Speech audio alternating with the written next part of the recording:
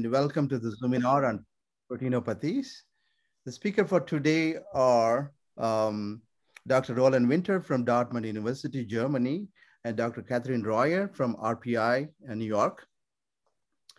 They are collaborators. They've been collaborating, publishing together, a lot of publications coming out nicely, and they are together pioneered the effects of pressure to obtain unique information about the microscopic properties of molecular systems, various systems, including chemical materials and proteins and quadruplex and so on and so forth. So we are going to learn a lot about this topic today from these pioneers. It's my pleasure today to introduce the first speaker, Dr. Roland Winter. Roland studied chemistry at the Technical University of Karlsruhe, where he received his diploma thesis. He did his postdoctoral work on liquid metals in Professor Hensel's lab at the Philipps University of Marburg. He then spent a year at the University of Illinois at Urbana-Champaign as a visiting scientist in Professor Jerry Jonas' lab, where he began to work on biomolecular systems. He went back to Germany after habilitation in physical chemistry at the University of Marburg. He became the chair of physical chemistry at Dartmouth University, where he has been a professor there. His main research interests include the study of structure, salvation, dynamics, and function of biomolecular systems, with a particular focus on biomembranes. A special focus of his research is also devoted to pressure effects on biomolecular systems, and including biophysical aspects. In addition to the high-quality research contributions, Dr. Winters has served in various roles. He was the head of the Association of German Chemistry Professors, and he was also the editor-in-chief of Biophysical Chemistry Journal. So it's my pleasure to welcome Roland Winter to present his talk. Dr. Winter, go ahead. Yeah, thank you very much, Rams, for this nice introduction. And it's a great pleasure to participate in your very nice series of seminars. And so I will share my screen and hope you can see that. Yeah. Okay, so I will start off with an introduction a bit into high pressure biophysics, so some general introduction. Then I will talk a bit about the phase diagrams of proteins and liquid-liquid phase separation, and disentangling polymerization and aggregation pathways by pressure axis experiments. Also mention the confinement co-solvents effect, and then a bit on amyloidogenic peptide DNA interactions, also under pressure, and finish off maybe with some examples for amyloid fibril enzymes, and also under pressure, and then finish off with some conclusions. So this work has been carried out by quite a number of my students, and I've also enjoyed collaboration with a number of people. And here in particular, I want, of course, to mention Cathy Royer and Jason Silva for this talk. Okay, so normally in biochemistry or in biophysical chemistry, we are used to carry out experiments under dilute buffer conditions at 1 bar and typically 25 or 37 degrees centigrade. But you know that in principle, we have to look into the interior of a cell where we have facing crowding effects. There are a lot of co-solvents which have to be taken into account. But on Earth, we also encounter extreme conditions like low temperature, high temperature, and of course also high pressure conditions. For example, organisms have to thrive even at 1,000 bar in the deep ocean, right? So we have to take care of high pressure effects too. So this is for the biological relevance. And of course, there is also a biophysical aspect or biophysics aspect to using the pressure variable. And so why? As you probably know, pressure is an important variable to study pure volume effects. So you can determine the reaction volume, you can determine the activation volume, which provides you with additional information. Then you can tune intermolecular forces. Yeah. You can change the viscosity, the electric permittivity, and other properties of the solvent in a continuous way. Using pressure jump relaxation techniques, you can study the kinetics of structural and phase transitions. In principle, pressure is a very mild perturbating agent, yeah, quite different when you increase the temperature or at, for example, urea to unfold proteins. And very important, high hydrostatic pressure may increase the occupancy of so far undetected excited states. Here I show you the folding funnel of a protein, and as you know, in the native state, yeah, so we still encounter a number of conformational substates, yeah, and by pressure you can populate particular conformational substates which have a smaller partial molar volume, yeah, and then study these low-lying excited states, yeah, which can be conformational, functional substates. They could be folding or aggregation intermediates. And of course, then, as I mentioned already, there's a biological relevance of high pressure studies, so probably had an impact on the evolution of life. So life probably started in the deep sea, where organisms are still living. Yeah, sometimes they look a bit strange, as you can see here. So the maximum pressures these organisms have to encounter, like this one here, for example, is about 1,100 bar. Yeah, so on average we have 500 bar. So the question is then, obviously life at these extremes exists, but it's hardly explored. Yeah, and so the question is, how do organisms adapt to these extreme conditions? And for us, it's of particular interest, what does pressure do to biomolecular systems? Or also, what are the physical limits of life? And of course, there might be then also applications, yeah, deriving from these pressure-dependent studies in chemical biology and biotechnology. Yeah, for example, known for a long time, high-pressure food processing, in particular in Japan. Yeah, you can buy high-pressure processed food in particular areas of the food stores. And then high pressure can be used to extract bioactives, yeah, from fruits, can help separate protein complexes, yeah, for example, yeah, destroy amyloid, yeah, or refold proteins from inclusion bodies. I will talk a bit how pressure enzymology, yeah, so how high pressure can help foster enzymatic reactions. And there might be also biomedical applications, yeah, from Thierry Jonas explored for a long time already use of pressure to generate viral vaccines, yeah, which still retain some kind of immunogenicity. And there might be, and there are also pharmaceutical products produced under high pressure conditions, for example, new polymorphs of tablets and so on.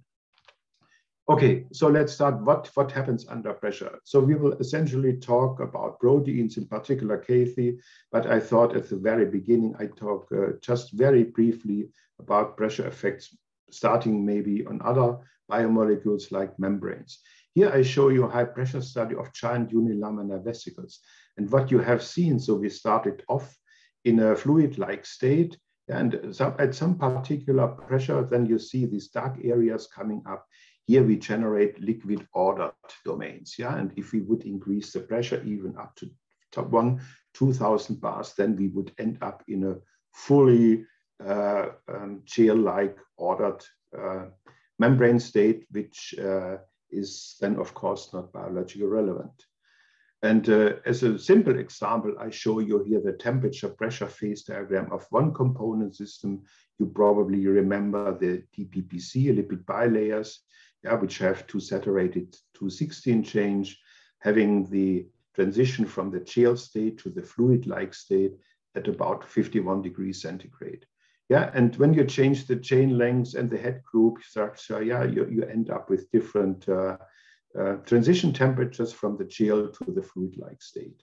So what we observe, yeah, with increasing pressure, the chain melting transition, yeah, increases, yeah. So of course, pressure stabilizes the ordered gel state, yeah, because it has a smaller partial molar volume. And now imagine the deep sea organisms, yeah, they have to live at temperatures something like 3-4 degrees centigrade up to pressures of 1 kilobar. And to be able, right, to still work in a fluid-like membrane state, yeah, so they have to have such kind of lipids incorporated in their membranes, the cis unsaturated one, like the oleoyl phosphatidylcholine or ethanolamine. Yeah, and in fact, it has been observed already a long time ago, right? So deep sea organisms have a higher concentration of cis unsaturated lipids. And of course, there are other adaptation mechanisms for membranes, and like the contents of sterols and things like that. So now so membranes are really very pressure sensitive. This is not the case for B DNA. Here I show you the pressure temperature phase diagram of B DNA and by Chalikian et al. And you see here at ambient temperatures when we increase the pressure, so essentially nothing happens, right? So the double-stranded B DNA is really stable. And but in recent years, it has been found that there is rather pronounced pressure sensitive for smaller DNA structures, yeah, the RNA DNA hairpins, quadruplexes, and eye motifs. And we have been looking into that using single molecule high pressure FRET studies. Yeah, so we used the high pressure cell, which is actually a square shaped quartz capillary, which can withstand pressure up to 2 kilobar. And you can do single molecule studies. Yes, so you have 2 FRET labels, right? And you remember probably that the FRET efficiency goes to the power of the distance to the -6. So this allows you to explore the conformational substates and dynamics via measurements of the fluorescence distances by recording the FRET efficiency. You can also do high pressure NMR. This is on such kind of systems. This has been done in Cathy Royer's lab. And I might mention that a bit later. So we looked into the pressure stability of the telomeric quadruplexes and eye motifs, and also looking into co-solvent effects, right? And so these G quadruplexes, as visualized here, they are formed by guanine-rich nucleic acid sequences, and these eye motifs by cytosine-rich sequences. So they are found here in the telomeric region of chromosomes, are involved in the regulation of gene expression. And I just show you one example here because we wanted to concentrate more on proteins. So the effect of high pressure on the interaction between monomeric alpha-synuclein and the eye motif structure, human telomeric one. Here I show you now the FRET efficiency at ambient pressure, and here as a function of pressure. Yeah, so the FRET efficiency of about 0.6 corresponds to a partially folded eye motif structure, yeah, which prevails at the pH 7.5. So it's partially folded. It's only perfectly folded at lower pH. And you see here, so it's really pressure stable, telling us, yeah, so this structure is devoid of packing defects. Otherwise, it would be easily unfold like many DNA hairpins do. And here you see the effect of when we add the intrinsically disordered protein alpha-synuclein. Here you see a peak of FRET efficiency close to 1, which corresponds to this perfectly folded structure. Yeah, so interestingly, so the monomeric alpha-synuclein induces folding of the eye motif. And what about the effect of pressure? You see essentially nothing happens. So obviously also the alpha-synuclein eye motif complex is densely packed. It's essentially stabilized by hydrogen bonds, right? Because they are fostered under high pressure. So this is the situation with the monomeric alpha-synuclein. Now, when you add alpha-synuclein oligomers, yeah, then you see the following. Here again is the pure eye motif, pressure dependence essentially not happening. When we add oligomeric alpha-synuclein also binds, yeah, to the eye motif, to the DNA. Right? So population increases up to about 50% folded state. And now you see in the pressure dependence that this folded conformation, yeah, as shown here, yeah, is reversed, right, to the partially folded one. Right? So what happens here? And so first we have seen alpha-synuclein oligomers induce the folding, but then pressure dissociate alpha-synuclein aggregates. And you can determine the volume of unfolding. It's about -50 milliliters per mole. Yeah, and you create monomeric protein, and that's the reason that this FRET efficiency peak is disappearing. So what is the reason? Yes, we have under pressure loosening of intermolecular packing, rupture of intermolecular salt bridges, and probably also pressure helps to dissociate the protein via the pressure effect on the hydrophobic interaction. And which is not showing here. I mean, if you add, for example, compatible osmolytes like trimethylamine N oxide or crowding agents, then this pressure effect is prohibited. Yeah. So altogether, alpha-synuclein and other intrinsically disordered proteins, right? So they affect single non-canonical DNA structures in a sequence-specific way. Yeah, we have seen folding of I motifs, and the same holds true for DNA hairpins. The opposite is happening with quadruplexes, right? This has been shown by high-pressure NMR from Cathy Royer's lab as well, where under pressure you see a transition from an anti-parallel to a parallel G-quadruplex conformation, and if the pressure is even higher, the quadruplexes unfold, right? And of course, this will have severe consequences for expression profiles and disease modifying genes. Now let's switch to protein, and this is, as you probably know, the folding funnel.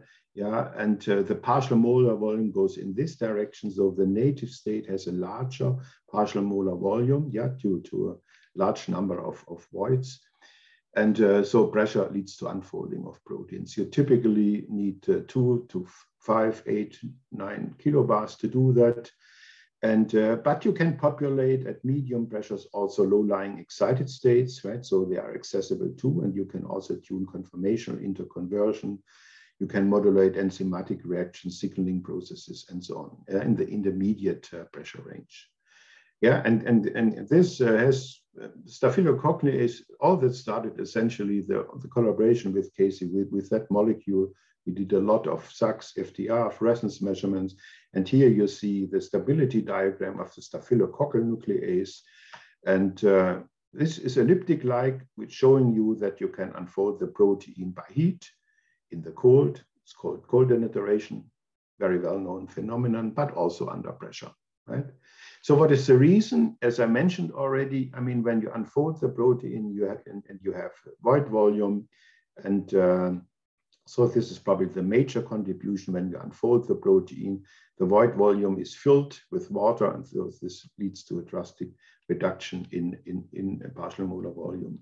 But there are other contributions too. For example, if salt bridges are exposed, then you have electrorestriction. Water is rather strongly bound around the anions and cations, leading to a volume decrease as well, right? And what about the crowding effect? And here I show you again the PT stability diagram of this protein.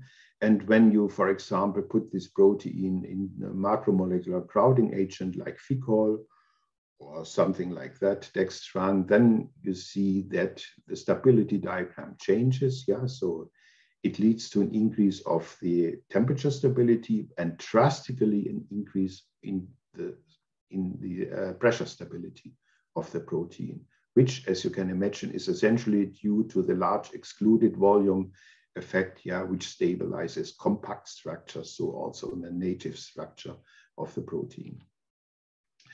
Now, let's go to the pressure effects on polymerization and depolymerization reactions. And we looked into the effects on actin and tubulin. And because actually these filaments have been shown a long time already ago to be among the most pressure sensitive assemblies in vivo. Yeah, a few hundred bars is sufficient to affect the polymerization reaction of actin and tubulin. And we looked into the effect of pressure on the nucleation rate and the elongation rate of actin and tubulin.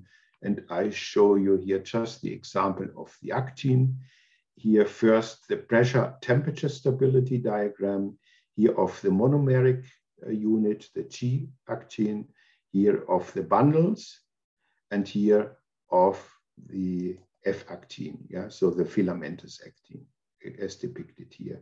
So obviously this monomeric unit, right, has rather limited pressure stability and is responsible for the high pressure sensitivity of actin filaments in the kilobar range. Yeah.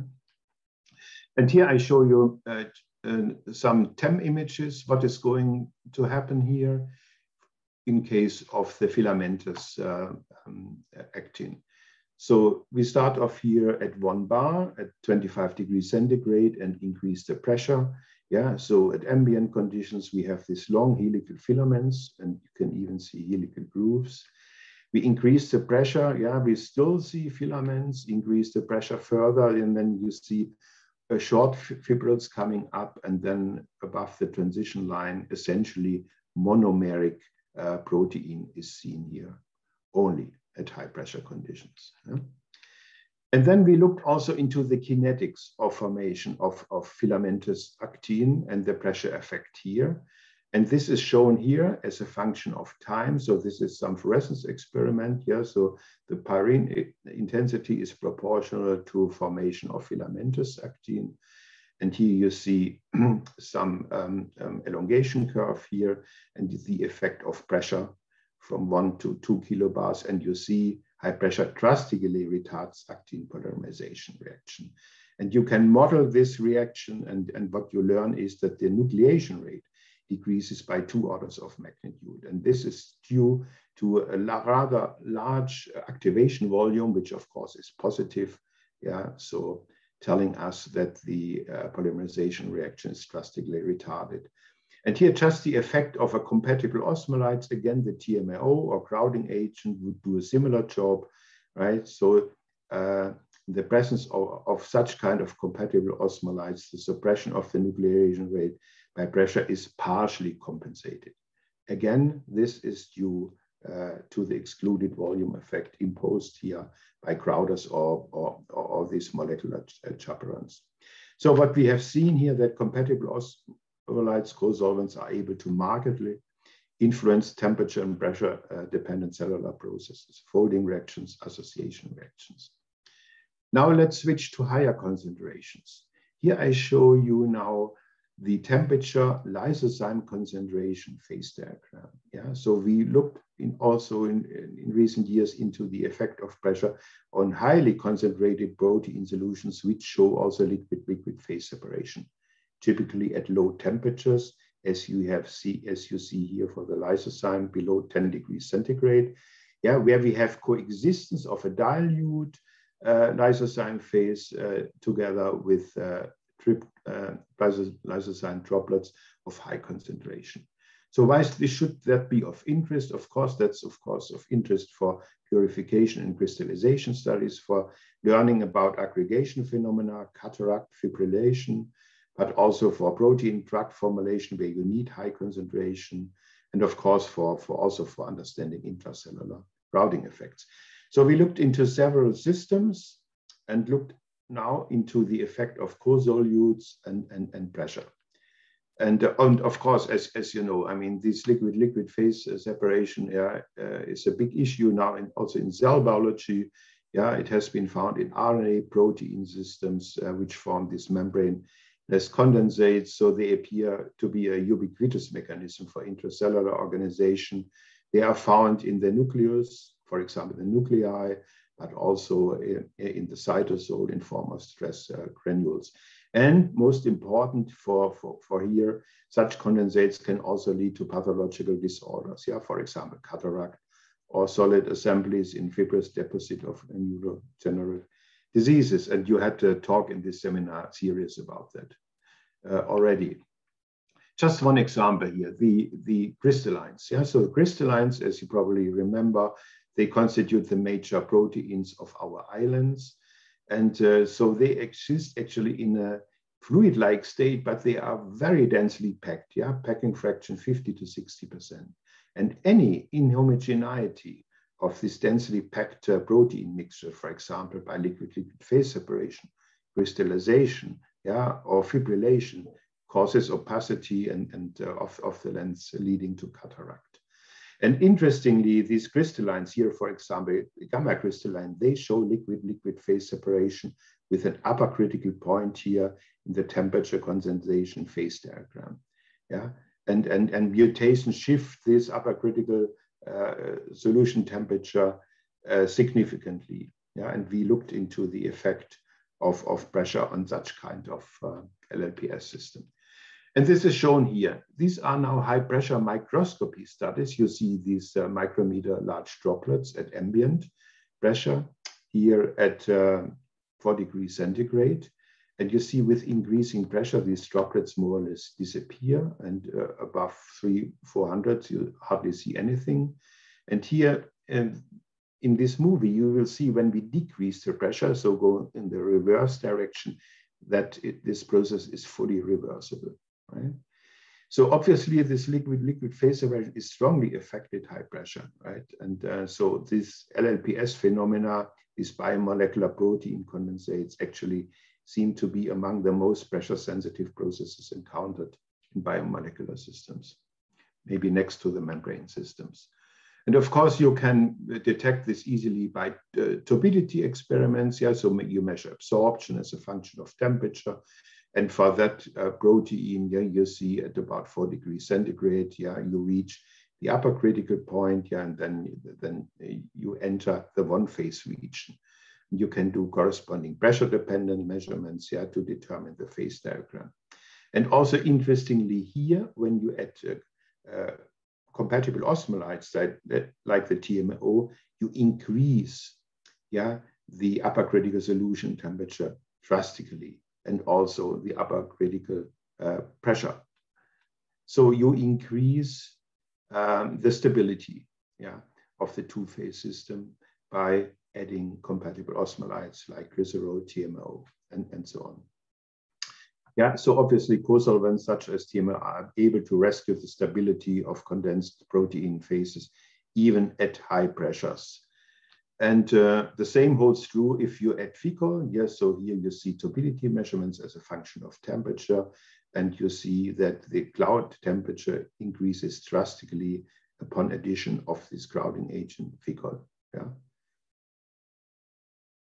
So as I said, inert macromolecular crowding agents are able to drastically increase the temperature and pressure stability of protein droplet phases, yeah, which might be quite important for organisms living in the deep sea. And so what is the mechanism about for that? And so at ambient conditions in these really very densely packed protein droplets, we in fact have also imperfect packing here, right? Yeah, due to transient contacts, yeah, we have some packing defects, void volume, and then of course increasing pressure. These are filled by water, yeah, and that's the reason that they are stabilized under pressure. And TMAO, as mentioned before, has this opposing effect due to the excluded volume effect. Yeah, TMAO has, right, it really supports structures of higher compactness, so it stabilizes the folded state. Now, a few words about the effect of pressure on amyloid formation. So we looked a long time ago already into insulin, IPP, and alpha-synuclein. Prion protein has been studied essentially in the Cheerson lab in Rio de Janeiro. And so what is the effect of pressure? As you know, the fibrillation reaction starts essentially with formation of oligomers, which then line up and you form these fibrils. And here I show you for the insulin case some THD fluorescence data as a function of time. And for this particular case, you see the increase of THD fluorescence or light scattering or SUX intensity at about 8 hours. Yeah, so obviously here we have the elongation reaction, and then fibrils are formed and they have this kind of structure here. Now, when we apply pressure, you see essentially that doesn't seem to happen a lot, only if you expand that scale. So fibrils are still forming, but aggregation is strongly suppressed, retarded, yeah, because there must be then a volume change, which is largely positive. But what is also interesting, that in the pressure fibrillar state, which you can finally look at using AFM, for example, here, you see that you have an enhancement of band ring-like supramolecular folds. So obviously what we observe here, the ability of high pressure to evoke particular amyloidogenic pathways, yeah, and this one with the smallest partial molar volume. So this tells us that we obviously have here an inhomogeneous void distribution in these fibrillar structures. And so these pressure-dependent studies may also help learn about the polymorphism of fibrillar states. And of course, this is different for mature fibrils or the oligomers. Here again, I show you the insulin data, THT data after a pressure application of 1 kilobar. So in the mature state is rather pressure stable, but not so the oligomers. Yeah, you see the effect of pressure. Yeah, so THT fluorescence drastically decreases. Yeah, because the oligomers dissociate. Yeah, so this has been observed for most systems, a major pressure sensitivity only at the early stages of the aggregation fibrillation process. Yeah, essentially oligomers are rather prone to dissociate. Yeah, so loose aggregate structures like amorphous aggregates and these oligomers and droplets, like also in LLPS systems, so they can be redissolved or refolded under high pressure. By the way, also proteins can be refolded from inclusion bodies. Yeah. Whereas mature fibrils like the insulin fibrils, yeah, do not dissociate much. Yeah, maybe partially dissociate of laterally assembled fibrils only. And this has been further explored in a high pressure NMR study by Cheers and Silva, who looked by NMR also into the dissociation of alpha-synuclein fibrils, so they are rather pressure sensitive too. First, forming a population of monomers after application of 1 kilobar, but also prefibrillar structures which finally dissociate to the monomeric state above 2 kilobars. Yeah, and from these data, one can conclude how the internal structure looks like. So it contains cavities and salt bridge in a hydrophobic core, which are rather pressure sensitive. And that's essentially the reason for the pressure-induced dissociation of the alpha-synuclein fibrils. Yeah? So obvious and quite interesting variants of alpha-synuclein have different pressure stabilities, probably then, of course, owing to different packing properties and core structures. So obviously, high pressure studies on amyloid helps characterize the different polymorphic structures and helps uncover intermediate oligomeric and potentially also toxic assemblies. And there's also some application, yeah, by a combined treatment of high pressure and temperature, for example, infectious prion fibrils can be destroyed. Finally, at the end, I will talk a bit very briefly about the effect of pressure on enzyme reactions. So if you remember here in the pressure temperature plane, where we have this elliptic-like area where the protein can be in a native state, an increase of temperature and an increase of pressure can lead to thermal stabilization, yeah, of the protein. So this might help, for example, in enzyme reactions, which then can be carried out at higher temperatures. And there is a pressure-induced activation of the reaction. Yeah, when you have a negative activation volume, meaning that the transition state has a smaller partial molar volume, that the partial molar volumes of enzyme and substrate, or the enzyme substrate complex, then the reaction can be accelerated, because the K-cut value, depends exponentially on the activation volume. If, for example, you have an activation volume of -20 milliliters per mole, which is not a lot. It's essentially just 1 mole of just one water molecule, and apply 10 kilobars, then you can accelerate the reaction by a factor of 50. And here I just show you an example, the effect of pressure on a hydrolysis reaction here of a zinc finger enzyme. Here you just see here the hydrolysis reaction of this nitrophenyl acetate, and this is recorded by spectroscopy in a high pressure stop flow arrangement. And what you see here, that the catalytic efficiency and the K-cat value also increased by about a factor of 5, yeah, up to pressure of 2 kilobars.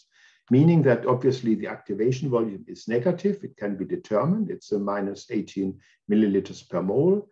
And this is actually consistent here with the QMMM calculation result, yeah, showing that it probably has some kind of carbonic anhydrase in the activated state, meaning it has a rather compact penta-coordinated transition state. And that's probably the reason that we have this negative activation volume.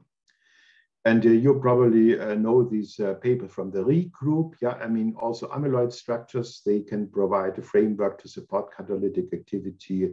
They might have also served as primitive enzymes. And we looked into one of these systems, the zinc binding amyloidogenic peptides, yeah, which form already with heptapeptide sequences. And we looked also into a simple hydrolysis reaction here of this system. And what you see here is the initial velocity as a function of substrate concentration, yeah, so the Michaelis-Menten plot, and here the catalytic efficiency as a function of pressure. And what you see here, that also in this case, you see a drastic acceleration of the reaction and of the catalytic efficiency, also here about a factor of 5 or so. Yeah, so in principle, pressure can drastically enhance the reaction velocity and enzymatic efficiency also of fibrillar enzymes, again, because yeah, they have a smaller volume in the activated state compared to the enzyme substrate complex, which can actually be visualized here in this volume profile of the enzymatic reaction. Here we have the partial molar volume of enzyme plus substrate, here of the enzyme substrate complex, and here of the transition state, right? Of the enzyme substrate complex, yeah, which has the smallest partial molar volume of minus 14 milliliters per mole. Right? All right, so I think my time is up, and I want to summarize what we have seen here. So what I hoped I could show you that high pressure acts on the structure and dynamics of biomolecular systems through changes in volume, and those are largely due to changes in packing efficiency and hydration.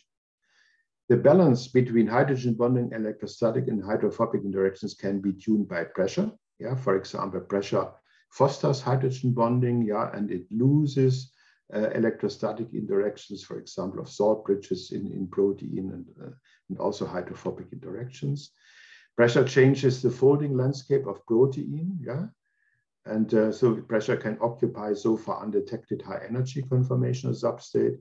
It retards aggregation, polymerization, and fibrillation reactions, and affects liquid-liquid phase separation. And what I could partially show you only that different routes of aggregation may be chosen under different temperature, pressure, and solvation and confinement conditions, leading to multiple amyloid structures of different strains, showing the structural polymorphism of such kind of systems. Then we have seen that Crowders and co-solutes mimicking intracellular conditions are able to modify temperature and pressure effects on biomolecular stability, dynamics, interactions, and reactions. And there might be also applications. Yeah, I quickly mentioned that upon passing of pressure effects on available or on valuable biotechnological tools, and baroenzymatology I mentioned, and reversal of protein aggregation, refolding of protein from inclusion bodies, and so on. So with this, I'd like to end here, and I thank you very much for your attention. Thank you very much, Roland. This was a lovely talk. Great topics. Let's give 30 seconds to a minute to people to post questions in the Q&A box. I have a question meanwhile. Great topics. We covered a lot of topics and pioneered this area very much. Can the disordered monomers of amyloid proteins, can you use high pressure to force them to aggregate to form fibers without forming any oligomers and intermediates? Did you ever So when you start from let's say from intrinsically disordered proteins like alpha-synuclein, so they will not form oligomers and they will not fibrilize, yeah, because the initial reaction, yeah, which is the nucleation, yeah, is not densely packed. It has always a lot of void volume, and that's the reason that they really don't form. And the effect of pressure on largely intrinsically disordered proteins is, of course, very small, right? I think it has been done in, it was postdoc Cathy in your lab. What is his name? And I forgot. And so the effect on intrinsically disordered protein is very small. Yeah. So, for example, in alpha-synuclein, you populate a bit more of these P2 structures and lose a bit of transient alpha helical structures. So this kind of stuff, but no aggregation is seen. What about the heteromolecular systems? Have you tried, for example, cross-seeding or any hetero protein systems that you're able to look at under high pressure?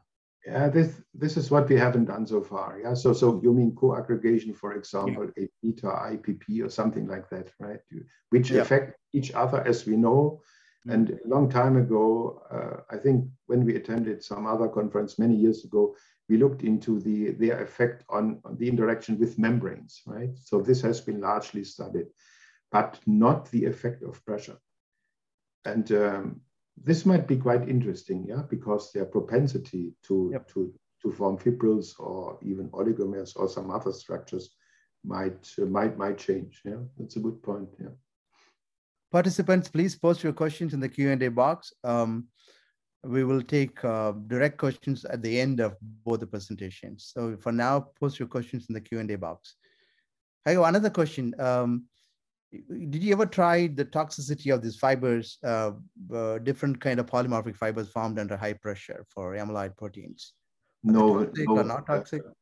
Yeah, that's obviously an obvious thing to do. And we never did RAMs. We never did. Okay.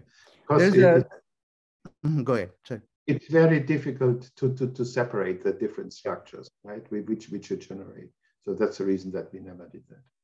Okay. There is a question in Q&A box. You can also open and check. I will read it for you. This is from Luigi Vitagliano. Interesting talk. Have you measured the effect of pressure on hydrogels formed by amyloid-like self-assembling peptides or proteins? No, we haven't looked at hydrogels so far.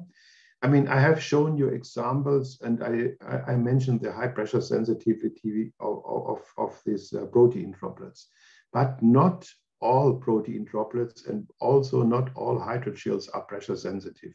For example, those of intrinsically disordered proteins, right? So they are not really pressure sensitive, only when folded structures are involved, which can create a lot of void volume. So I would guess that the effect of pressure on hydrogels is rather weak. It's another question from Ehud Gazet. Very nice work. What is known on the pressure phase diagram of amino acids and other metabolites? You mean of amino acids, just pure amino acids? Yeah, things like and that? other metabolites. Yeah. And well, there is essentially no pressure sensitivity of that, right?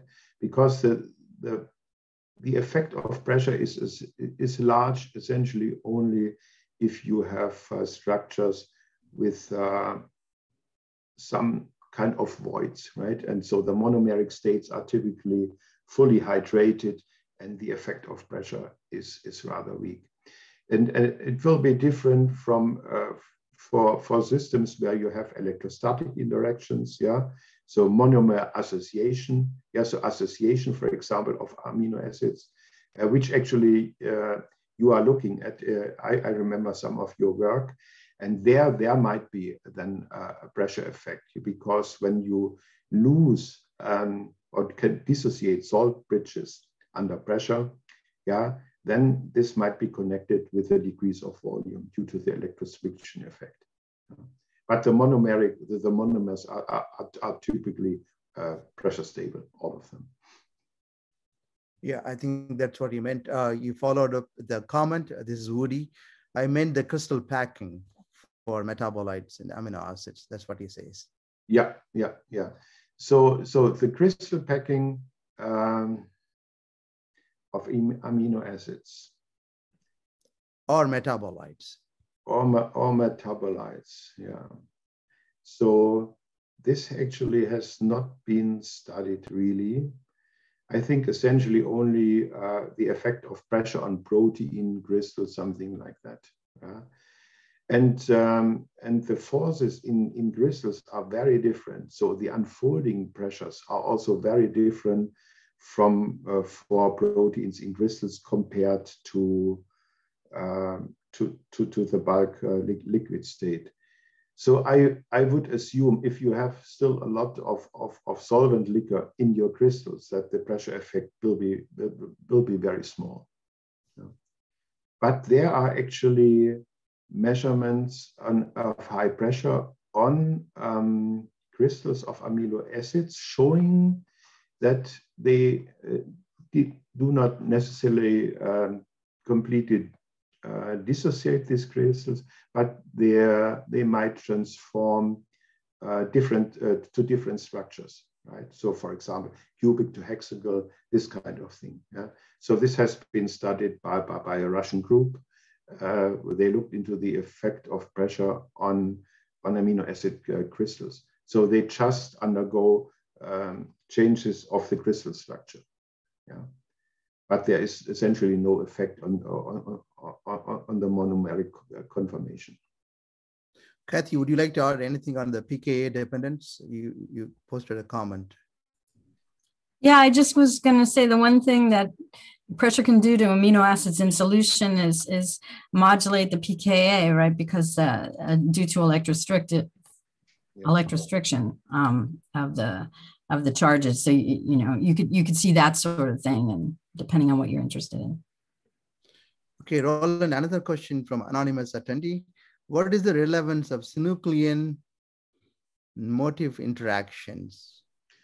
Yeah, actually, I mean, we have learned that alpha-synuclein is also found in the nucleus, right? And it has been shown already by papers many years ago that it interacts with DNA. And so, yeah, so we found it interesting to look into the effect of alpha-synuclein. Also on LLPS systems, right? On protein RNA droplets. Yeah, and while we have been doing that, we looked into the effect of alpha-synuclein also into these non-canonical structures. There's another question from Binzu. Hypothetically, if you start from oligomers of amyloidogenic proteins, will they more likely to dissociate into monomers or fibrils under high pressure? They will always, oligomers dissociate into monomers, right? Okay, yeah. Great. Yeah. All right, so we'll stop with this. We'll take more questions at the end. Thank you very much, Roland, for the great talk. And we'll move on to the second speaker. Joan, please take over. Joan, your turn now. Sorry, I was having trouble getting my video back on.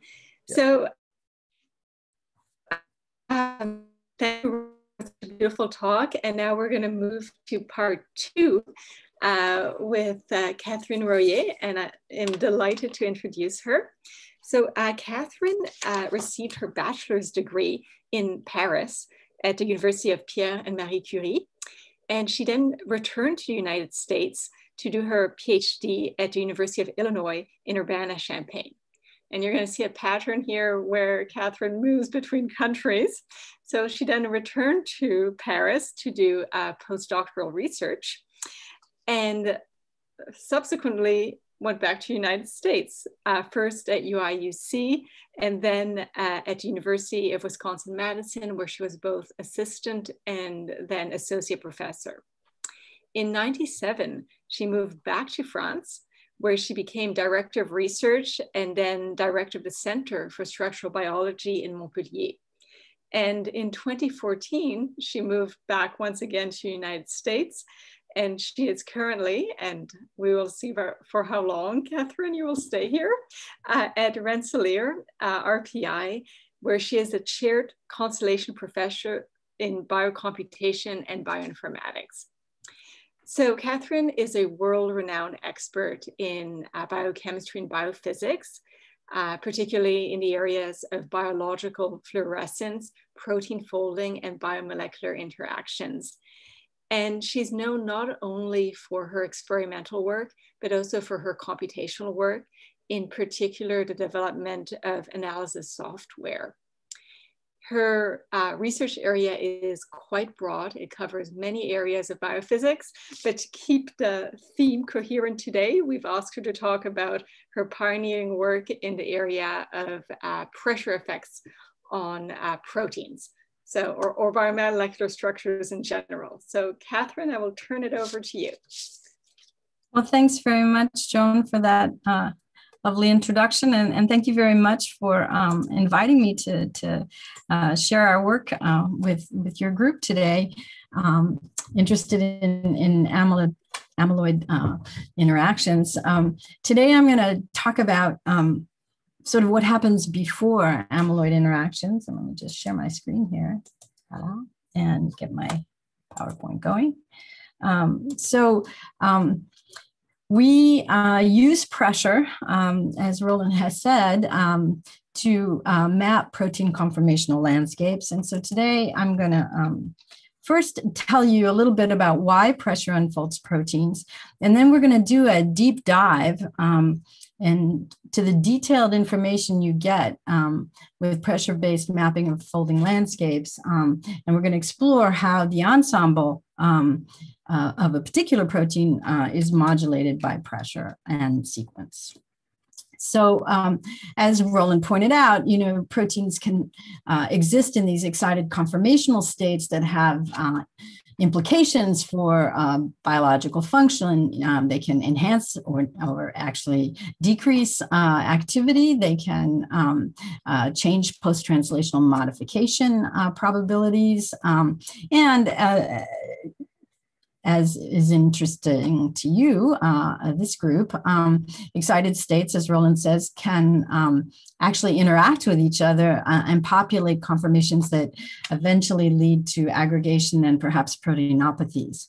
And so all of this sort of activity underscores the importance of being able to do a detailed characterization of excited states. And I hope to show you, after Roland has already actually shown you a great deal, that pressure perturbation is a really useful tool for those kinds of studies. Also, like Roland, I'm really interested in how life can exist in extreme environments, and in particular in the deep biosphere.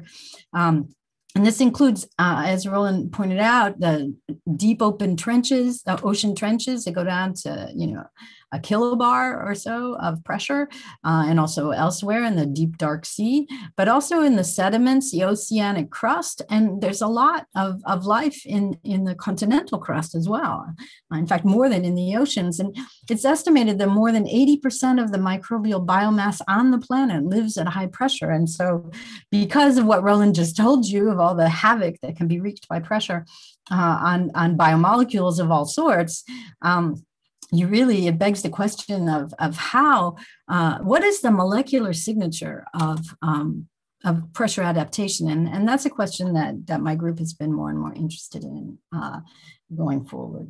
So, but today, we're going to talk about proteins and protein conformational landscapes. And I just want to go over again what Roland said about why pressure does what it does to these molecules. And it's because, say, for a folding reaction, the unfolded state system volume has I lost my, there it is, where'd it go? There it is. It has a lower volume and the protein solvent system. And why is that? Well, this change in volume between the folded and the unfolded state includes a change in the solvent excluded void volumes within the folded state that Roland alluded to, and also a change in solvation where solvent molecules move from the bulk to interact with the unfolded protein chain. And so the number of those molecules and also the density differences between the solvent in the bulk and the solvent interacting with the protein could lead to a volume change. Whereas the void volumes that disappear when the protein unfolds depend on the specific packing efficiency of the structure in question, and also are non-uniformly distributed around the structure. And that's an important point that we'll get back to. So basically, all the experimental evidence indicates that the magnitude of the volume change of unfolding of a protein is primarily determined by the amount of solvent-excluded void volume inside the folded protein that's eliminated upon unfolding. There can be electrorestrictive effects also if in the interior of the protein there are ionizable residues that get exposed to solvent, but those are really probably pretty small effects. The density differences in solvent actually depend on what kind of amino acid residue is being solvated, can be of different signs and are strongly temperature dependent. And so what that means is that basically all the direct hydration effects are minimized with respect to this loss of solvent excluded void volume when the protein unfolds. And like I said, this volume is non-uniformly distributed in the protein structures. So unlike denaturants, which interact basically with the entire protein chain, irrespective of what it looks like, pressure effects depend on specific characteristics of folded states of proteins and not a general property, basically size, of unfolded states like denaturants. And so the upshot of this is that you have different local pressure susceptibilities inside protein structures, kind of overlaid on whatever intrinsic energetic differences there may be, local energetic differences. And this can lead to enhanced population of excited states. And if you can populate them, then you can study them. And so that's what we do. And so I'm going to, oops, I lost my picture here. I'm going to tell you about the mapping of a protein folding landscape of the PP32 protein, which is a collaboration with the Barrick lab, but also has involved Angel Garcia and Roland Winter, most notably. And so what we're trying to understand is what are the sequence determinants of protein folding cooperativity using high pressure to study that. And I just want to give a shout out to Josh Wand, who made all this work possible by inventing this most wonderful device, which is a little ceramic high pressure NMR tube that works really well. It's now sold by a company. And so you too can do high pressure NMR. It's really easy. I even have undergraduates in the lab that do high pressure NMR. And so here finally is the picture of the protein that somehow disappeared. And the reason we chose this protein with Doug was because it's a repeat protein, a leucine-rich repeat protein. It has a big hole in the middle, so I always like that because it's pressure sensitive because of that.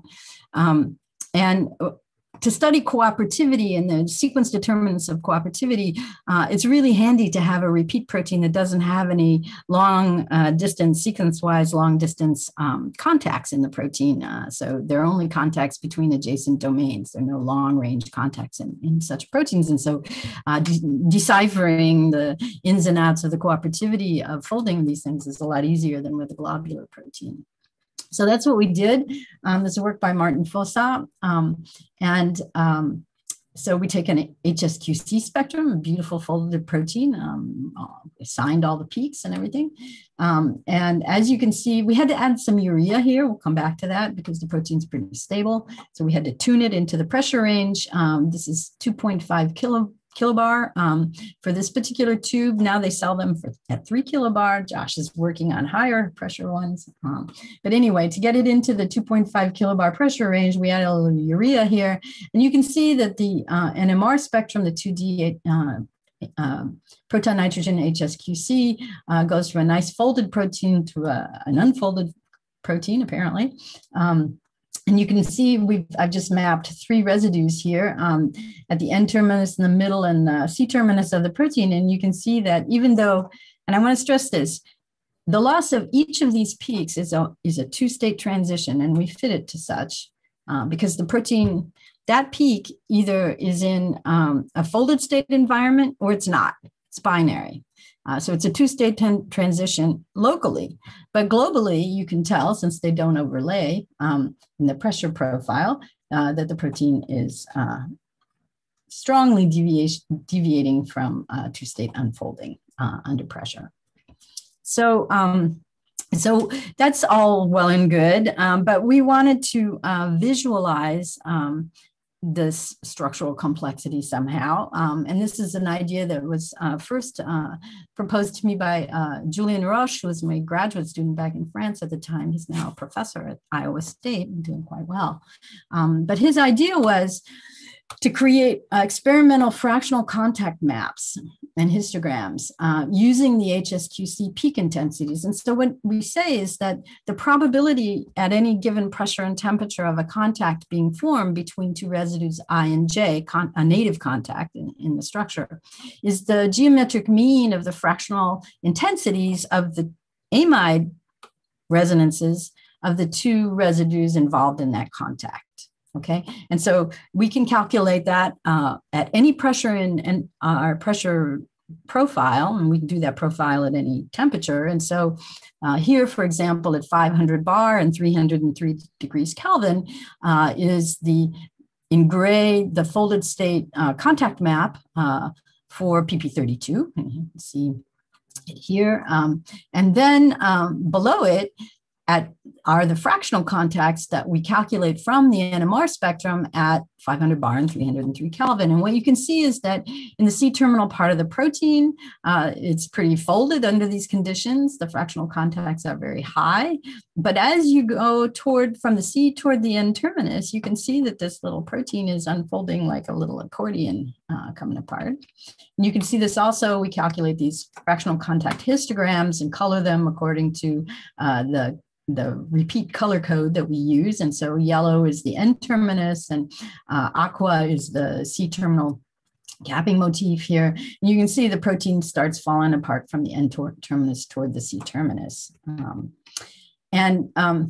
then we wanted to take it even a step farther and try and get some structures and energies out of this. And so what we do is we use these fractional contacts to constrain coarse-grained molecular dynamics simulations. And so what we do is we create 100 contact lists. Instead of in normal structure-based calculations, you have your contact list and you give it and at a particular temperature, and the protein either stays folded or it unfolds depending on your contact lists and the structure and energetics of the protein, of course. But what we do is we make 100 lists, and in those lists, a fractional contact is present across statistically across the 100 lists at its fractional contact determined by the NMR. So for example, if residues I and J have a probability of 70% contact under some pressure conditions, then 70 of our 100 lists will have that contact randomly and 30 will not, all right? And so then we run 100 parallel simulations and we get a gazillion confirmations. And here you have the RMSD versus Q plot. And you can see that under these conditions, now we're at 900 bar. We have quite a bit of unfolded state here. We have the folded state over here. And then we have a whole bunch of intermediate states between the two. And from the populations of those states, we can calculate a pseudo free energy profile for those pressure and temperature conditions. Using cluster analysis, we can also go look at any position of at any Q value and see what the structure generally looks like. And so you can see here at the barrier to folding, we just have the C terminus, which is starting to come together. Then as we go across this kind of broad barrier, it starts to aggregate more and more into a more folded-like structure. Here in this D intermediate, we've got about half the protein folded and the N-terminal half unfolded.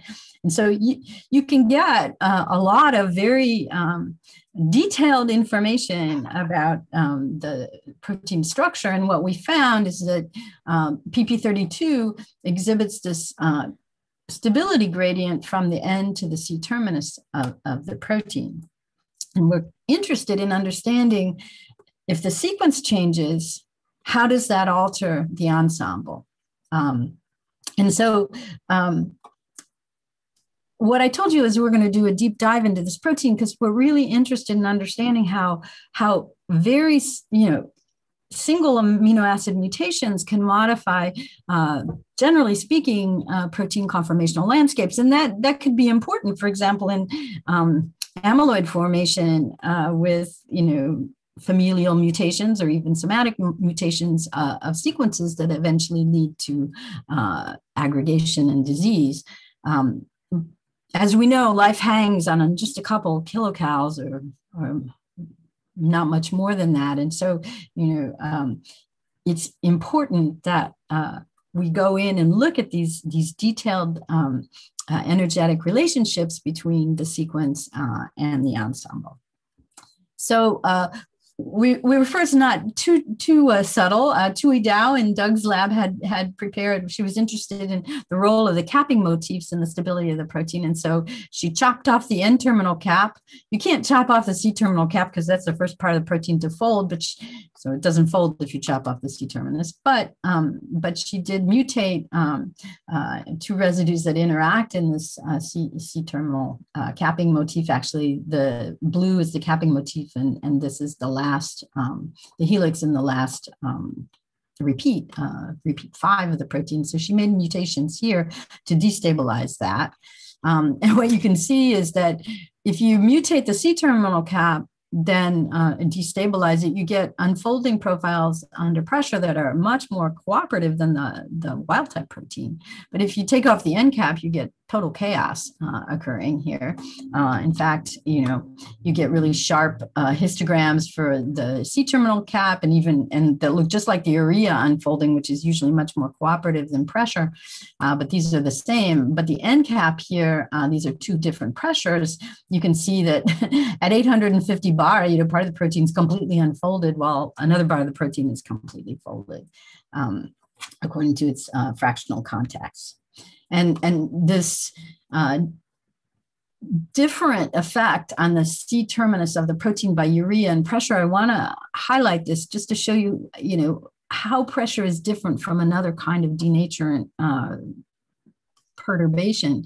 So you can see in the N-terminal part of the protein, so the red, green, and blue, and part of the purple motifs, there's a correlation, linear correlation between the midpoint of urea unfolding and the midpoint of pressure unfolding.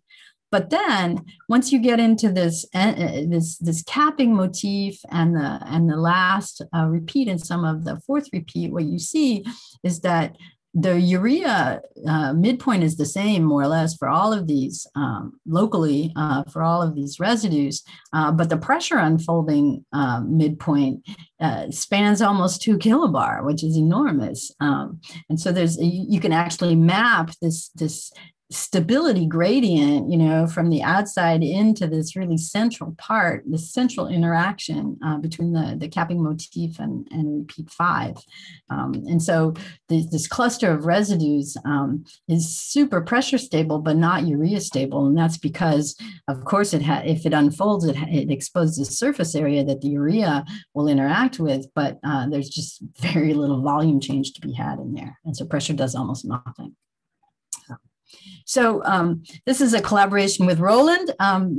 We wanted to see what shape these proteins had. And so Roland's group did high pressure Sacks on these proteins. And so this is the wild type in urea. This is the C-terminal mutant in a little bit of urea, and the N cap with no urea. And what you can see is that the P of R plot shows that it's a very elongated structure, the wild type in 1.5 milli urea at high pressure compared to the folded state at low pressure. The Kratky plot that also tells the same story. Likewise for the C-terminal capping mutant. But the delta N cap, actually, it gets a little more elongated, but not that much. And it retains a fair amount of globular structure. And you can see here, if you do a urea melt on these proteins under pressure, they all go to a random coil RG value. N cap's a little lower because it's a smaller protein. But other than that, it's completely unfolded. The wild type and the C-terminal capping mutant in their little bit of urea, they also go to completely unfolded states under pressure. But the delta N cap does not. It stays really compact, looking sort of like this, if you believe that, whereas the wild type and the C-terminal capping mutant are pretty much unfolded. So those are, chopping off the N-terminal capping motif is a pretty drastic thing to do to a protein. Doesn't usually happen in evolution, but small single amino acid changes do. And so Tui in Doug's lab had done what we call 5-value analysis to understand what the transition state looked like. And by the way, she showed that the C-terminal part of the protein was the first to fold, which is what we found also using high pressure. But so we had these cavity mutants all across the protein structure. And so we began to look at their pressure unfolding. You can see that if you destabilize the C-terminal part of the protein by a leucine to alanine mutation, then it unfolds incredibly cooperatively. This is more or less true for these central ones, although I'll show you that the plot thickens there. But again, even a single amino acid mutation in this N-terminal part of the protein leads to chaos in protein unfolding by pressure. And so we wanted to know, okay, that's the backbone, right? And we've been relying on the backbone as our big NMR observable. What's happening to the core, hydrophobic core of the protein? And so instead of the NH HSQCs, we did CH HSQCs with C13 labeled protein, and we assigned as many of these methyl resonances as we could. And you can see here the spectrum becomes more unfolded like, although at high pressure, there remains a little bit in certain areas at 2500 bar of folded state peaks. And indeed, the backbone and the hydrophobic core of the protein seem to be responding in a similar fashion to pressure. Of course, these are not necessarily the same residues. We are dependent on what we can assign, but we assigned a bunch of them, as you can see, and you can tell that the N-terminal part of the protein unfolds before the C-terminal part of the protein. Interestingly, although we couldn't assign them, we could look at the 1D spectrum of the unfolded proton peaks from the methyl groups. And what we could see was that we really didn't get much change at all until starting at about 1500 bar. And at 1500 bar over here, you can see that a lot of the intensity has already been lost at many, many residues, both for the amide, but also for the methyl peaks. And so we got similar free energy profiles across the structure, and these are the histogram of the free energies of unfolding, comparing the NH and CH3, and you can see they're reasonably similar. There's some early loss, low stability amides that don't show up, but that may simply be because we couldn't assign the methyl groups in those regions. But in any case, the pattern is the same. And what this tells us is that we've lost native state peaks. We've gone to some sort of state that is not unfolded yet. Because the unfolded state peaks are not populated. And so there's some sort of molten globule-like intermediate going on here, at least in some of the parts of the protein. Again, the high pressure sacs that now we can do in the United States, still in collaboration with Roland, but I want to give a shout out to Chess at Cornell. It's the only place in the United States right now you can do high pressure biosacs. With all the things that Roland has told you about LLPS and amyloids and all that, the applications are just enormous. And I encourage you to contact Richard, who's the beamline scientist, Richard Gilliland, and talk to him about the possibility of doing high pressure sacs there. So again, we still have a fairly folded or globular structure for the I7A, just like we saw for the delta N cap. What about if we, if we get rid of, an L to A here on the C terminus makes it super cooperative, and L to A here on the N terminus makes it super uncooperative, and molten globule intermediates and all that. What happens if we hit it in the middle? And in the middle here, if you do an L to A mutation, what you do is like really, really add to this cavernous cavity in the middle of the protein. This protein is a special case. It looked, as I showed you, pretty cooperative according to the amide resonances as we unfolded it. But if you look more carefully, next to those amide resonances we were losing, we were picking up these intermediate peaks that were in slow exchange on the NMR time scale. If we plotted the decrease in intensity of the folded state peak, we could pick up an increase in intensity of the intermediate peak that didn't really go away with pressure. And all the residues that showed this behavior were in the C-terminal part of the protein. So these differences in ppm are quite small. These are not unfolded states. They're native-like states, probably shifted in resonance frequency because the protein around them is disrupted. But nonetheless, this part of the protein remains pretty folded, I think, while this part of the protein is populating some sort of intermediate. We again wanted to look at the core, the hydrophobic core of the protein with C13 proton HSQC in the methyl-bearing side chain regions, and you can see that there's still some folded state stuff going on here, but actually, except for this one residue that seems to form an intermediate that's very close. The unfolding profiles by the amides and the methyls seem to agree.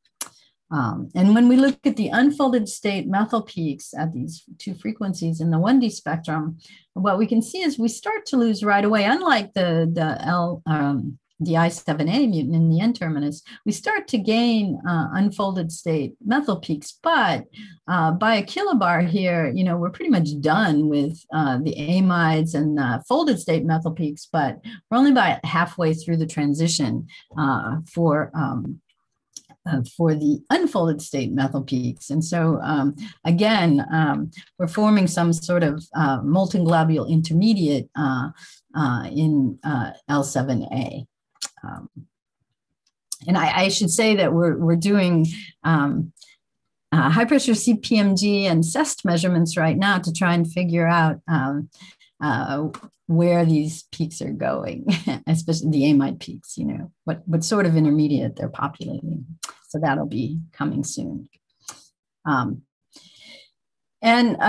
So this L60A mutant, we also subjected it to high pressure sacs again with Richard at Chess. And what you can see is that it does become more elongated. The radius of gyration goes up, but much less than, the radius of gyration of the unfolded protein completely is 45 angstroms. So we're well below what the random coil would look like in sacs, and the R max, the largest distance between scattering centers, it increases from about 75 to about 105 or 110, but it's not 150 like it is for the wild type protein in urea. And again, the Kratky plots show that this protein retains a lot. So this is atmospheric 1 and 2 kilobar. It retains a lot of folded state characteristics, globular characteristics. And so this is what it tells us it looks like. You can take that with a grain of salt. The protein's elongated to begin with, but it doesn't get that much more elongated under pressure. So we know that the L139A destabilizes the C terminus. So when we compare the HSQC in the methyl region, the C13 proton HSQC, we can see that we get a very clean unfolded state spectrum for this guy, and everything unfolds super cooperatively, and the unfolded state methyls also come up at exactly the same pressure kilobar as the midpoint, in both of these cases. And so the energies, the unfolding free energies locally along the chain are all the same. And even though this is positive and this is negative because my students are different, the free energy of unfolding histogram is almost exactly the same. And so, and again, it's a very elongated, unfolded protein. The Kratky plot looks completely unfolded compared to the folded state. And so, cavities in context, they all of these, globally speaking, destabilized. Doug and Tui showed this years ago, that all of these cavity mutations destabilize the protein by about a kilocal, which is what Brian Matthews said they should do. And that holds true in this case as well. But they have massively different implications for the landscape, for the conformational landscapes of the protein, depending on where you put them. And so, you start out with a protein, a wild type protein that has a stability gradient. And if you put a cavity in the N terminus, then you amplify, you exacerbate the stability gradient across the protein. If you put a cavity in the C terminus, then you destabilize the C terminus and you get rid of the stability gradient. It's a completely cooperative unfolding transition. But if you put it in the middle, which is kind of like a Goldilocks situation here, what you do is you cut the protein in half.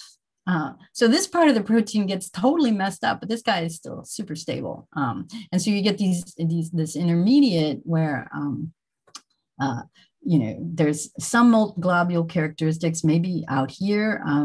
This part of the protein is really disrupted because that's where the cavity is. But this part of the protein is solid as a rock. And so really, cavity position modifies the stability gradient. And you can imagine that in the wild type protein, the sequence has evolved to tune for function. It may be that this fly catching N-terminal instability has something to do with the fact that this protein plays a role in protein-protein interactions and transcriptional regulation. And that its sequence is probably tuned for that function. More generally, it's interesting to look at sequences and see if we can find molecular signatures for adaptation to particular environments in which the sequence has to be tuned to maintain, for example, this stability gradient, even if, the organism lives hypothetically at high temperature, high pressure, low pH, or whatever the situation may be. And so I think that if we're to understand how life evolved on Earth, to understand how disease occurs because of very single site mutations in folded proteins, then it's really important to be able to investigate these landscapes, both energetically and structurally, in as great a detail as possible. And I hope I've convinced you that pressure allows us to do that. So I just want to thank the people who've worked, all these people have worked with me on high pressure. It's been a lot of really good years.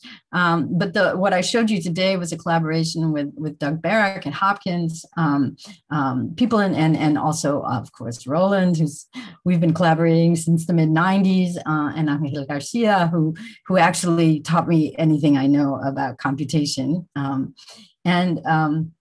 And then the students in my group, Martin, who's now in St. Louis, with Rohit Papu and Kelly Jenkins, and now the current student, Siwen, who did all the assignments and the methyl proton high pressure NMR. And I want to thank the NSF for funding all this and you for your attention. Thank you, Cathy, very much for this lovely talk. Two questions, and since we're at the end of them, I'm going to promote anyone who wants to talk directly to Cathy to the panel. But Cathy, we have one anonymous question first, and it's in the Q&A. And the question is, the HSQC at high pressure doesn't look like a disordered protein, too few peaks. What's going on? So, so we think those peaks are exchange broadened below the limits of detection. So we don't have the unfolded peaks. It's a case of missing intensity, right? So we lose the folded state peak intensity. We don't have the unfolded state peak intensity. And this has been observed for molten globules. Apomyoglobin comes to mind by Peter Wright's group, I think a long time ago. But I think that's what's happening under pressure for this particular protein, the I7A, because the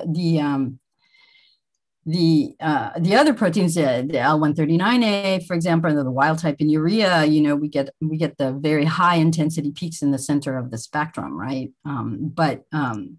But for some of them, we don't see those unfolded state peaks coming up enough. And so that's why we're doing CPMG at intermediate pressures and also CEST experiments in order to try and figure out where that intensity went and what the resonance are. Are they native-like? Are they unfolded-like?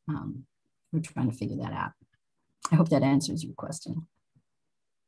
Thanks. So I just put a little note in the chat. If you would like to use the raise hand icon, I can promote you to the panel. Actually, if maybe nobody has any questions, but I can go back to. Oh, no, we have lots of questions. I'm going to promote Bina. And Bina, Hi. you now have the ability to talk. Yes. Hi, can you hear me? Yes. I have a couple of questions. The first one is a general question. So when we think of organisms living in deep ocean at high pressure, the outer atmospheric pressure is very high. But do we know that the inside of the cell also experiences the same kind of pressure, or are there mechanisms, you know? Yeah, pressure is not like protons. You can't pump it out. So it's the same pressure inside as outside. It's hydrostatic pressure. Right. And so yes, all of those molecules and all of those organisms in the deep biosphere are really at high pressure. And so they must have somehow evolved their sequences, or their sequences must have somehow evolved to resist that and to be functional under those conditions. And so I'm really interested in trying to figure out what those. But then there's also this concept of osmotic pressure, right? From the inside, if the pressure is somehow, you know, no, you're right. That concept come into play. The turgor pressure kind of system that exists in plant cells. Would you have something like that? So deep sea and at least deep sea organisms, I'm not so sure about elsewhere in the deep biosphere, but because we don't know that much about those organisms. But in the deep sea, it's been shown that osmolytes are upregulated. The production of osmolytes, like TMAO that Roland spoke about earlier, are upregulated in some deep sea organisms. And so osmotic pressure counteracts hydrostatic pressure effects for the reasons that Roland showed you, because it favors, high osmolyte concentration favors association, it favors folding, it favors native states of protein. So you're right, one of the ways that organisms have adapted to deal with these pressures, but I don't think it's the only way, is to produce osmolytes to counteract the destabilizing effects of pressure on their biomolecules. And that's for certain. And the enzymes that produce these things get upregulated. There's a whole transcriptional program that occurs. And there are organisms, our friend Doug Bartlett studies this Photobacterium profundum, which is a misnomer because it doesn't see any photons where it lives, but because it's in the deep sea, but it moves up and down the water column. And when it does that, its transcriptional program changes. And one of the things it does when it goes down is produce osmolytes, just like sharks. Sharks produce osmolytes when they dive deep. Could I ask one question, or should I wait? Sure, go ahead. Go ahead. So how about the sequence compositions?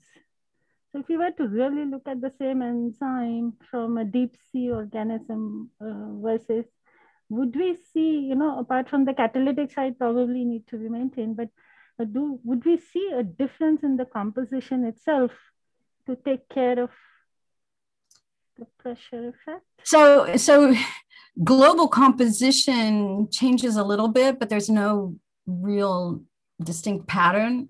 Obviously sequences change, but sequences change. If you look at a multiple sequence alignment of some protein family and you try and decipher what is it that's different in these these enzymes from high pressure organisms compared to a mesophile, is really hard to pull that information out. And I think, that's one of our challenges, that we don't understand.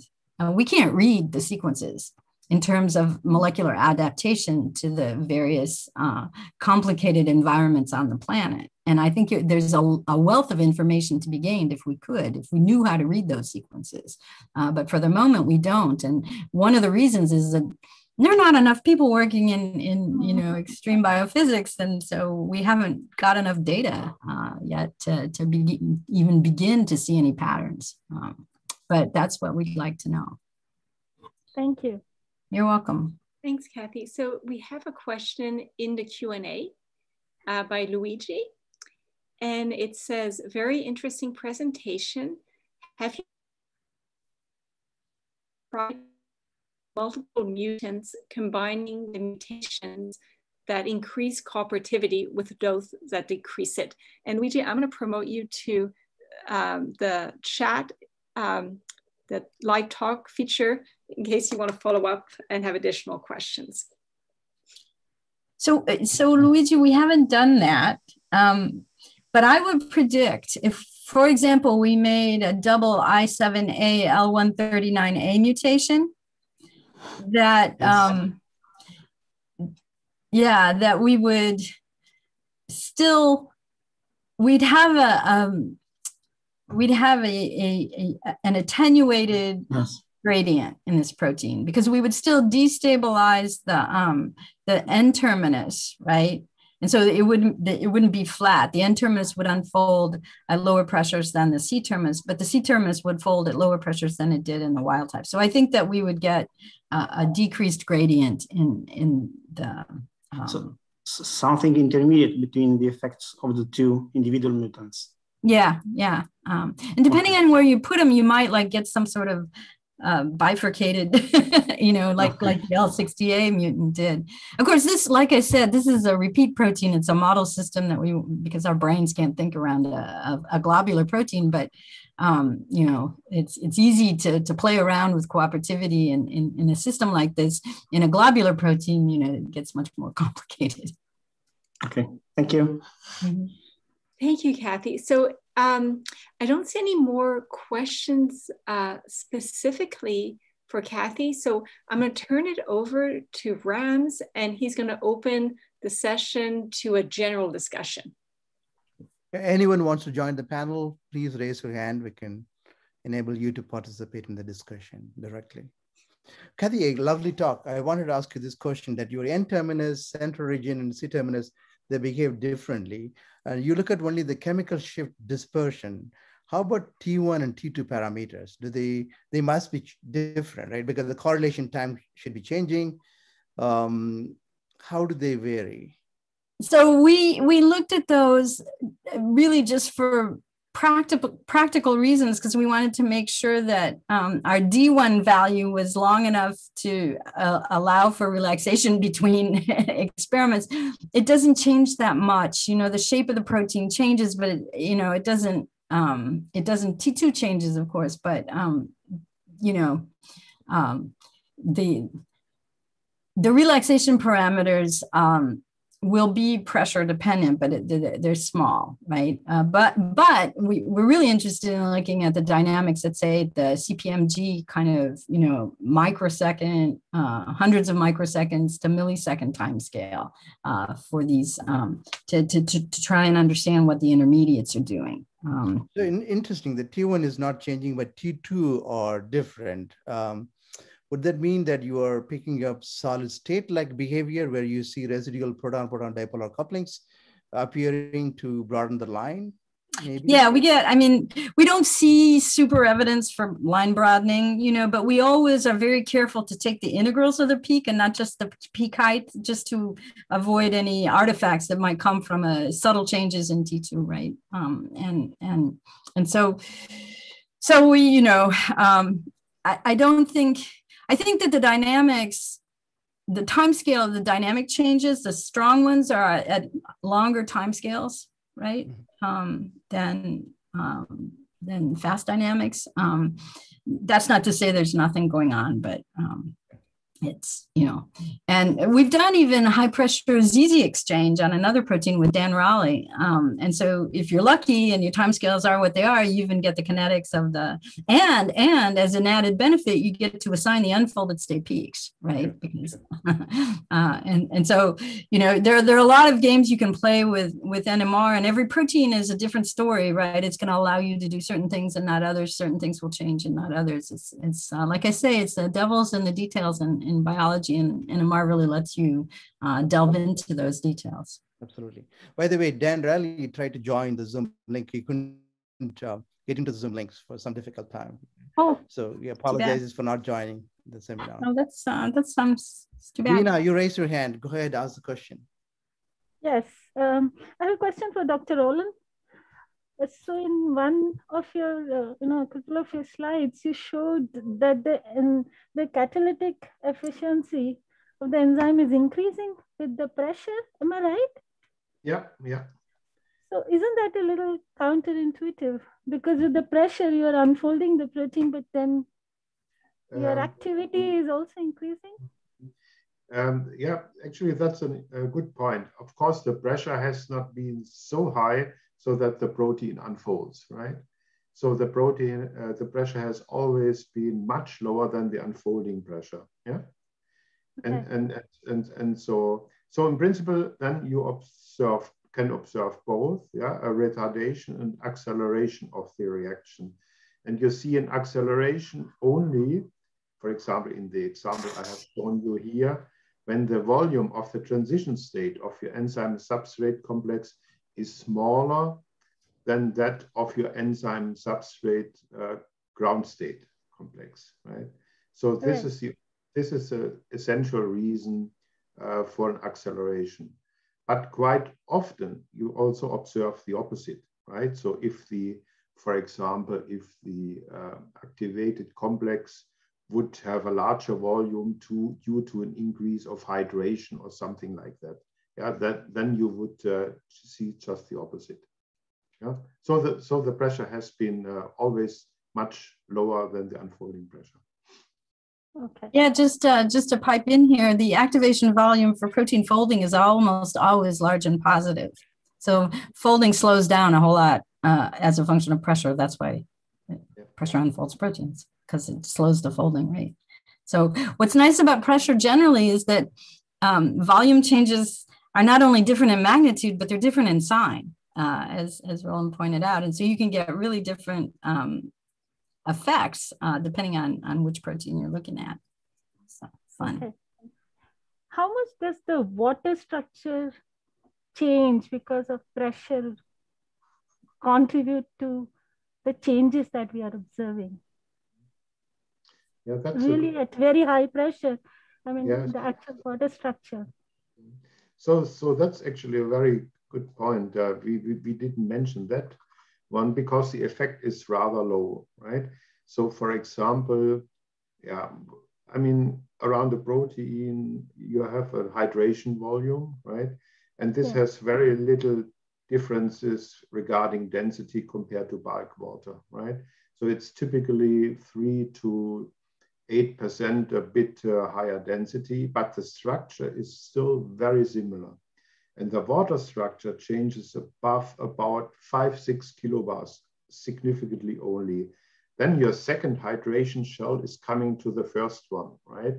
And the number of nearest neighbors increases.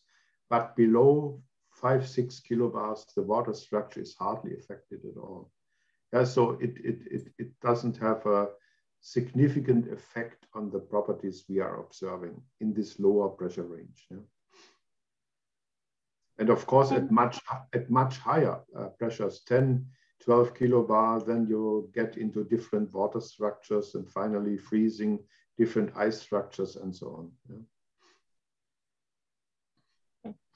I would point out one interesting thing about the pressure temperature phase diagram of water is that if you go to 2 kilobar, you can actually go down to minus 20 Celsius and still be liquid. And so, you know, there are some changes and you can take advantage of those if you want to do like cold denaturation studies and things like that. You can just go up to 2 kilobar and then cool it down. And so. Thank you. Thanks. Okay. I want to ask, go ahead, Bikash. Yeah, I have a question for both like Professor Roland and Catherine. So I was wondering, like looking at your HSQC data, it gave me some impression like from the first slide that Professor Roland was showing like how the aquatic animals can go deep into the sea where your pressure is like in terms of like several hundreds of kilobars. I was wondering like if you look at like Professor Lucy Avanci, who is doing kind of like in-cell NMR. So I was imagining like kind of getting an impression like if you do the in-cell NMR with a similar kind of pressure, do you think like the crowding environment and other particles would protect the proteins to like unfold in those kind of pressure? Like how do you think about that? Roland?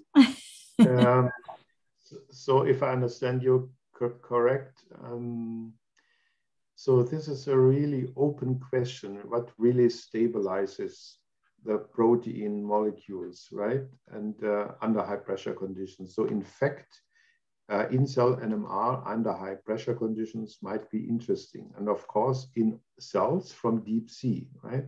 Because what we have learned in recent years, I mean, Cathy mentioned that before. I mean, the question is, does the protein structure change a lot? And as far as I know, for the very few examples known, there is very little effect. People have been very disappointed that the protein structure doesn't change much.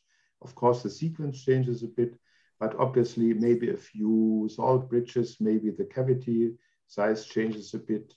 But this is a rather minor effect, but it's not much known about that, as Cathy pointed out. But what stabilizes proteins and other biomolecules, for example, non-canonical DNA structures, is crowding. Yeah? Significant increase of crowding and compatible osmolytes could dramatically stable proteins and other biomolecules and guarantee their function even under these high stress conditions. And of course, that, I mean, the ultimate experiment would be in-cell NMR under such kind of conditions in such kind of cells, right? But hasn't been done. Yeah. So this is Cathy's next project. Like what I was wondering is like for the human being, like even though we go to some higher temperature, our body, like the cell actually control the temperature at 37 degrees centigrade. It never goes up, right? So that is what actually I was wondering, like in vitro, it is understandable, but when we are going to like kind of in cell, so I would assume like the things will be a little different than what Catherine showed us today in the in vitro NMR, especially looking at the HSQC spectrum. I mean, what's quite interesting, if I just may add that, I mean, there are a few papers showing that even self, at least for a bit of time, can survive even 10, 20 kilobars, much, much higher, right, than the deep sea conditions, right? Yeah, so pressure has a less severe effect than temperature, I think. Right? But yeah, totally unknown how they can survive, right? I mean, this is. And we don't know what the pressure limits of life are. So at the bottom of the Mariana Trench, we go to a kilobar. In the deep biosphere, in the crusts, you can go higher than that in pressure because of the rock. It's heavier, it's more dense than water, right? And so the pressures are somewhat higher. But on some of the exoplanets, one of them, I can't remember, Encephadus or whatever it's called, you know, the ocean is 100 kilometers deep, right?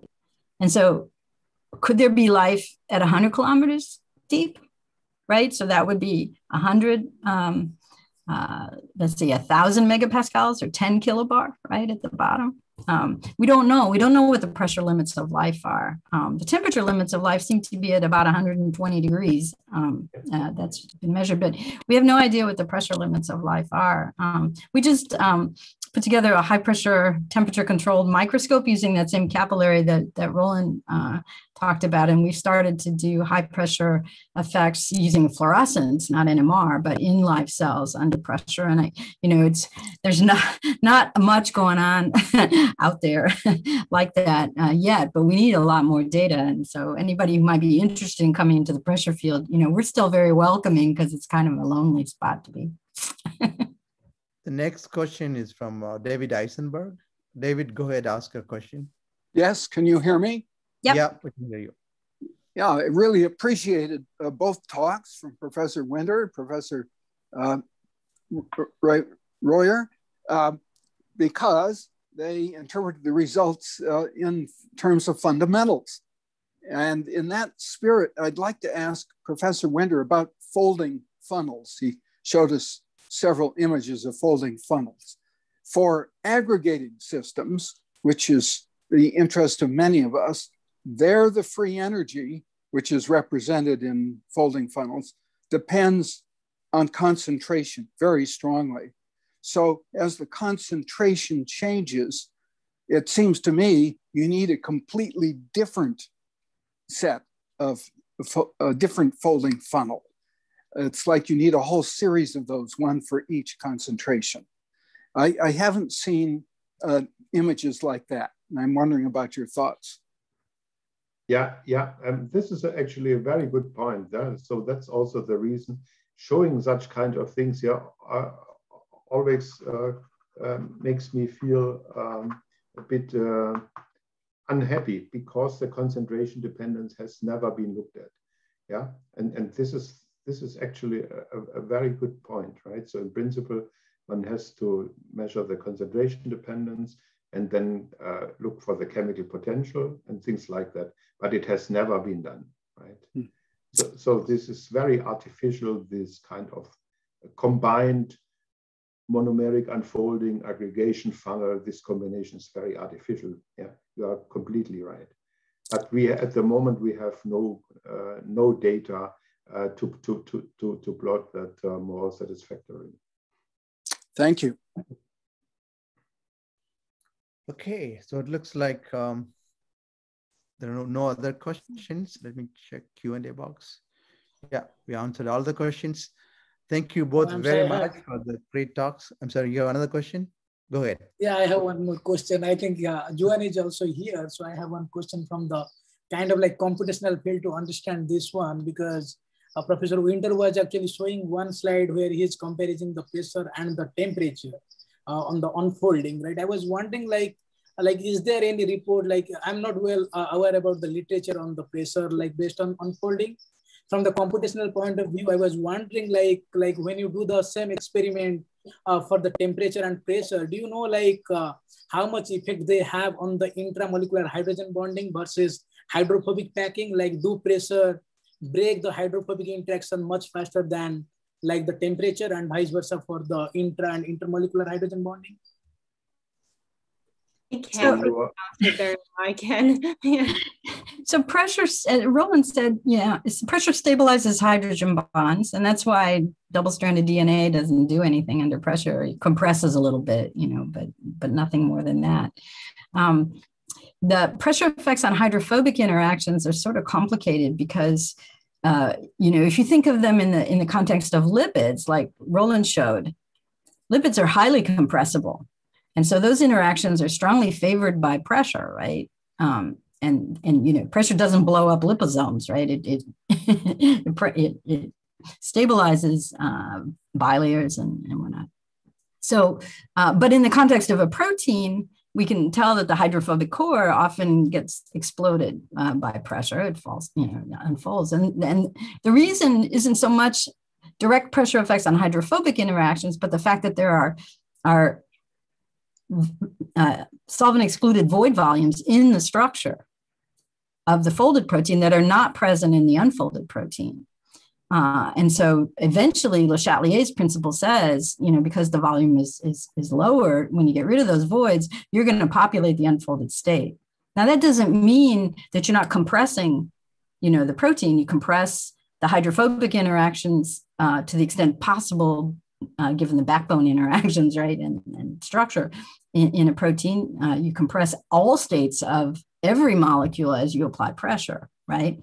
But there's this big volume difference molar volume difference between the folded state and unfolded state that doesn't have to do with the compressibility of hydrophobics, but the fact, the specific structural characteristics of the folded state. And also if there are electrorestriction, ionizable residues inside. And so, they kind of go against each other, if you wish, right? You compress both the folded state and the unfolded state with pressure. The difference in the compressibility is pretty small, which is why we get linear plots of delta G versus pressure. Well, David Eisenberg, go ahead. Just adding a historical note to what you said, Bridgman showed that he could cook an egg at very high pressures, completely denaturing the proteins. And Kautzmann's work on high pressure on the hydrophobic interaction showed that at moderate pressures, there's stability, increased stability, but at much higher pressures than the effect that you've described takes over. I just want to show you, I don't know if you can see this, The Physics of High Pressure by Percy Bridgman. It's right here at my desk. Wonderful classic. Yes, it is. But the reason he cooked the egg is because it was an irreversible unfolding of the albumin, I suppose in the egg. Anyway. Yeah, he published a paper in, when was it? It was 1912, I think, or 1914, right?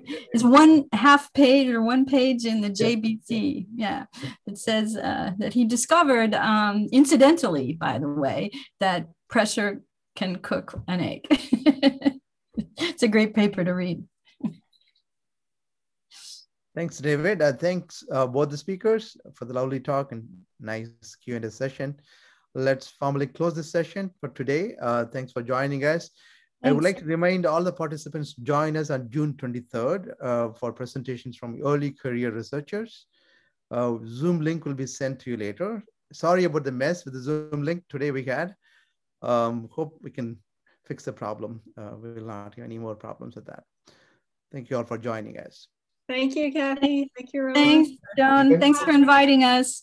Take care. Have a good summer. Thanks, Roland. Thanks.